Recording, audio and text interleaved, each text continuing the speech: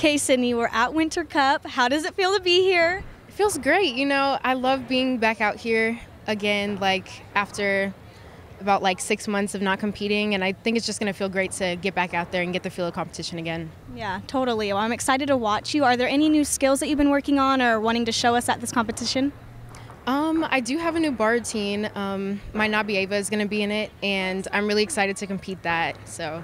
Well, we're excited to watch. Are there any new code of points this year? Have they changed anything that you know of and that you've added into your routine with the new code of points? Yes.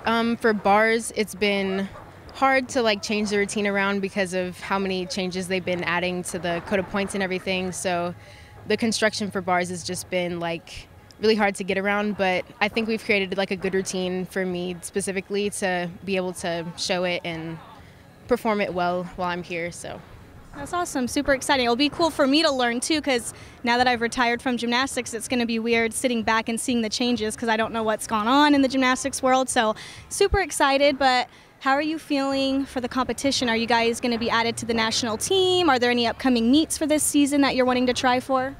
Yeah, that's one of my goals for this competition, is to eventually be added to the national team at the end of it and hopefully get selected for a competition in Stuttgart, Germany. So I'm really hoping for that and really excited to be able to compete and show everything that I have. Awesome. Well, we're excited and we'll be rooting for you. Good luck. Thank you so much. You're I appreciate welcome. it.